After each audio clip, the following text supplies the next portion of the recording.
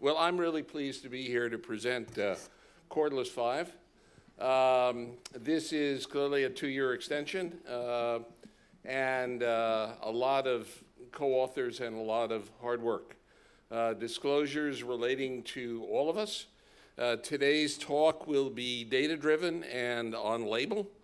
I give a talk tomorrow which will be entirely off-label. Fair enough. The rate of contracture recurrence after any treatment varies widely in the literature. After fasciotomy and eponeurotomy from 12 to 73%, and after, fasciectomy and eponeurotomy, and fasciotomy and eponeurotomy 33 to 100%.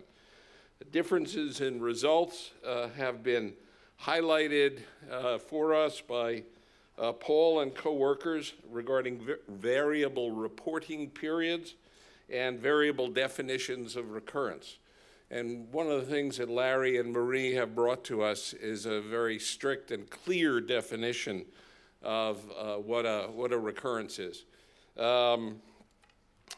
Cordless means what it says here. This is a prospective 5-year follow-up study for patients who had received 1 or more CCH injections and 1 or more post-treatment assessment in any of the 5 previous studies. So there's Cord 1, Cord 2, Joint 1, Joint 2, and there was a Cord 1 extension study. They have had annual reevaluations starting 2 years after collagenase to assess safety and evidence of recurrence. Year 3 recurrence was 35% for all joints. And you see the numbers there. So these are the definitions I'm going to work with. Successfully treated joint, according to Hurst and Badalamenti criteria, is 0 to 5 degrees within 30 days. Measurably improved joint is reduction of contracture by 20 degrees or more. Recurrence after successful correction, I apologize, I'm on the end of a cold, is a contracture increase of 20 degrees or more and a palpable cord, or if the joint had any secondary intervention, medical or surgical treatment.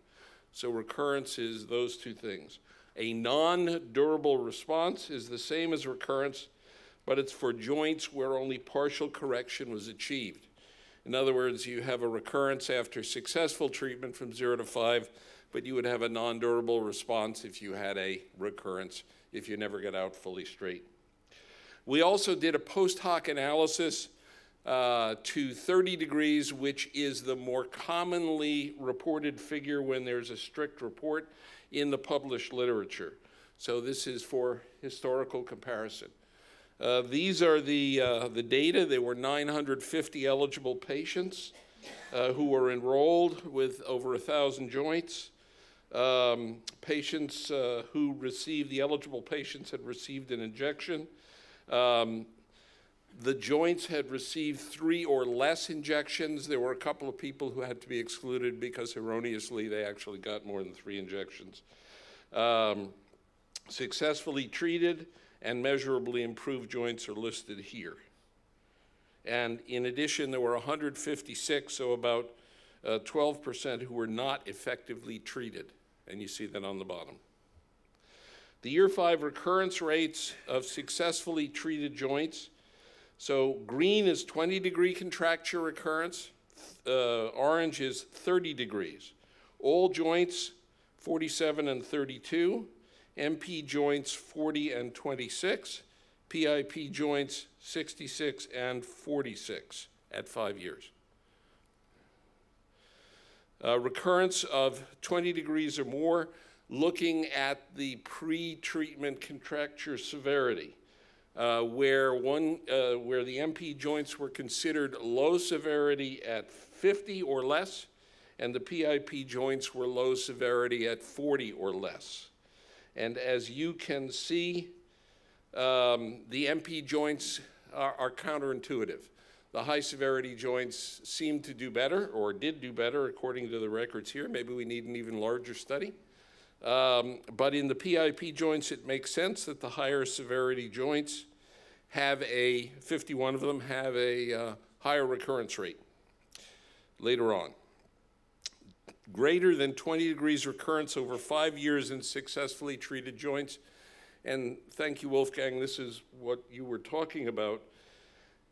The recurrence increase in years 2 to 3 was 15%, and then it drops to 7% in the next year, and I'm sorry I put the 5% in the wrong place, but it's a 5% increase. So it seems to flatten out. If you're going to get a recurrence, most people tend to recur in the 2 to 3 year range, at least according to these data. Looking just at MP joints, again, it's higher in year 2 to 3 than in 3 to 4 and 4 to 5. PIP joints, same trend, flattens out as you get out towards 5 years. And this is kind of everything that was ever done for joints that needed additional treatment. We're very pleased to report this will appear in the American Journal of Hand Surgery sometime in the next several months, and this table is worth studying. Collagenase retreatment is the bar in green. It's very low in year 2, wasn't released commercially, wasn't largely available, and there were other treatments, including an unknown. Safety and adverse events. There were 365 or 57% with adverse events, and according to the FDA, swelling is an adverse event. So one adverse event, interestingly, was a decrease in circumference. Paul, as you gave your paper on thumb web space and it got better, I wonder if the circumference decreased and it was just a greater distance from skin to skin measurement. Could be. There were 181 serious adverse events, but none were treatment related. They included car accidents, broken bones. It has to be reported, so they were there. There were no allergic reactions, and this study does not include the group of patients that Dr. Pess has shared with us. However, the possibility of an allergic reaction to this, as well as any other drug, has to be considered, and appropriate resuscitative equipment ought to be kept in the office. One tendon rupture was reported in this series. There were 3 in the clinical trials. There have been 26 worldwide that have been reported, 1 A2 pulley injury, and 1 which is a ligament injury, and I don't have more information on that. And at the point that these data were calculated before Gary's, there were about 50,000 cases. All of the tendon ruptures reported that I know about related to this series and retrievable events were late. That is to say, they were in the first 30 days, but not at manipulation. Conclusions. Recurrence overall, if you use the when you use the 20-degree criteria, it's 47%. When you use the 30-degree criteria, it's 32%. PIP joints that start out with less severe contractures do better. 84% of successfully treated joints had no additional treatment, which is encouraging that people don't come back with a deformity that requires treatment. Retreatment with CCH was more common than fasciectomy once it became available commercially, and there were no serious long-term risks identified. Thank you for your attention.